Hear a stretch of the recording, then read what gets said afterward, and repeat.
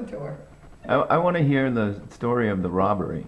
Oh, the robbery. Oh, that's too long. I want to I want to hear. Oh, this one that I had down here? Yeah. Oh, that wasn't long. That didn't take long.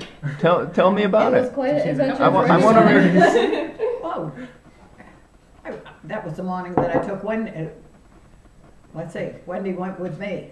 No, Wendy drove a car over to Bruce's to have it fixed, right? And I was going to pick you up, but... No, we were going to go do errands. Yeah, we were going to do errands, but I said, oh, I couldn't because I had the diarrhea. Best time I ever had in my life with the diarrhea. Oh, God. So I came right home and I said, oh, God, I got to go to the bathroom and there's somebody up there waiting for me. There's a random strange car in the yard. I didn't know who it was. And then backed right up to the garage. No, this time they weren't backed up to the garage. They were faced in towards the building where there's no windows. And I saw a man sitting over the seat. I didn't pay hardly any attention. And then I looked and this girl comes out of the shed, out of the garage. And I said to her, oh, what are you looking for? She said, oh, I'm looking for my dear little doggie. I've lost my little doggie. And she says, I think, I'm so afraid he'll get lost out here in the woods. And we only live 2 houses down the street. And I thought, oh, you're dreaming, kiddo. You're not living 2 houses down the street unless Audie's shacking up with somebody that Bert doesn't know about. I said, well, you better find him because if he's out here at night, the coy dogs will probably get him. And excuse me, I gotta go to the bathroom. So I rushed in the house. Just made it. And the telephone's ringing and it's Butch. And I said, look, I can't talk to you now. I gotta go up the hill and report a couple that been here in the yard. In the garage, eyeing the stuff I've got out in the shed. So he said, I'll call you tonight. So I went up to the hill and George Dow was on. And we used to play cribbage and all. He said, hi. I said, look, I'm not going to waste any time, but I've just had a couple at the house, and while these boys are riding the streets, keeps their eyes open for a dark green or black sedan, probably 20 years old, but... they had New Hampshire and I think plates, I think it's got Massachusetts plates. Oh, yeah. Well, it didn't. It had New Hampshire plates on it. But, in the spur of the moment and rushing and tearing, because I was in agony, I went right home. I stopped at Bradbury's, grabbed my mail, didn't even say hello, goodbye, or anything to anybody in the store, and went right home. When I had come down over Crow Hill, this officer was sitting in the car talking on the phone, and I said, oh, I wonder what he's into. So I came right home, and as I went to go up the driveway, here's this car, and it's backed into the garage, and I said, uh-oh, they're back again. And sure enough, neither one of them were in sight. So I said, oh, they have to be in the house. And I had locked the house, which I ruled the day that I locked it, because it cost me $160 to fix the window, to have that window put back in. I laid on the horn. I said, Gibby will hear me, and he'll come home. He didn't hear a sound. I thought, you idiot, idiot.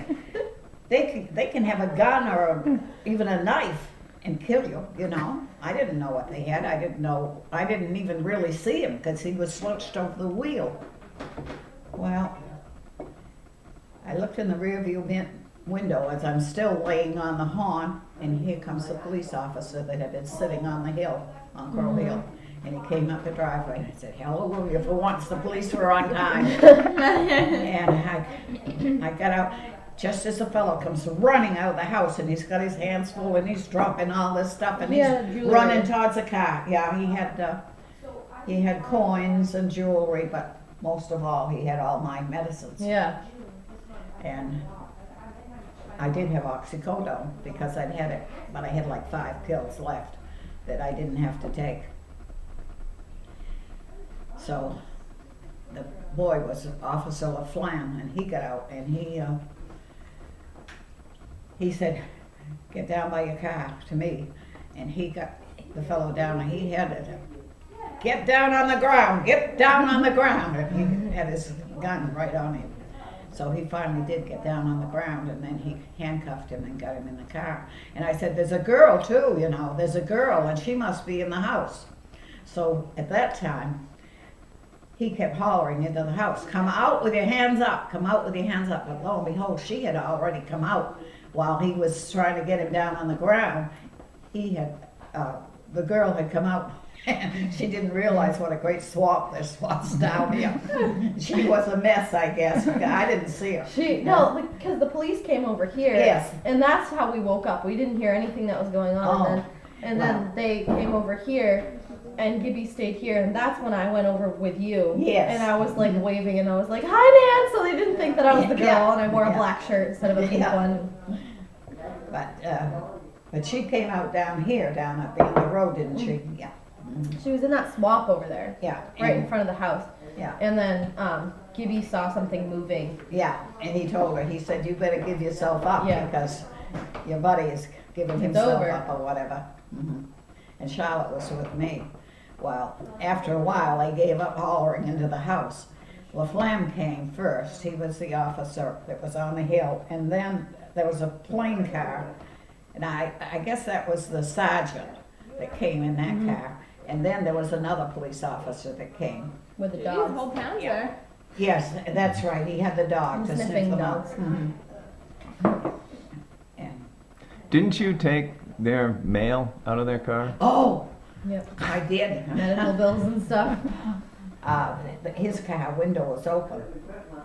And of course, I had pulled right up, bumper to bumper. I thought, you sons of guns, you're not gonna get out of here. And my bumper was right against his bumper. My front bumper was against, he was headed out so that he could make a fast getaway. Well, I saw a letter in the back seat.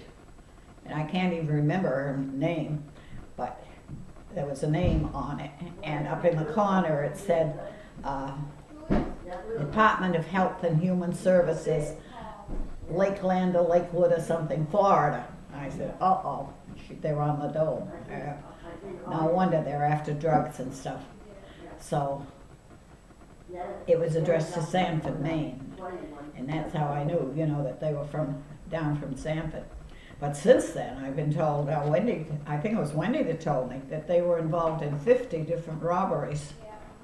Yeah, Over we 50 talked to the robberies. police department a few weeks Around ago. Maine, yeah. So they were glad that I had gone up and told them, you know, that they were Yeah. doing the area.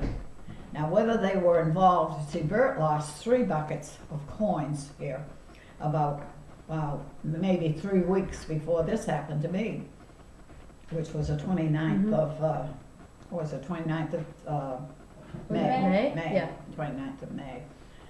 And I thought it was the fellow that had been putting in their chimney, but it may have been this crowd because they've Very been well could have been. roaming around, taking their pick.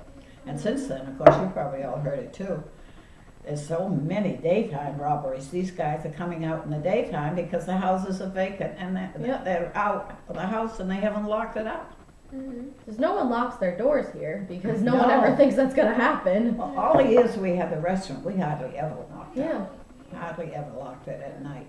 The kids would get in and they'd take ice cream or pies. Yeah. Well, I knew it, you know, and I'd hear them and I'd say, oh, those damn kids. And I'd say to them, you damn kids, why don't you bring back some of the pie tins? At least do that. Oh, yeah, and the face would get red and they'd say, she knows we're stealing pie. She knows we're stealing pie.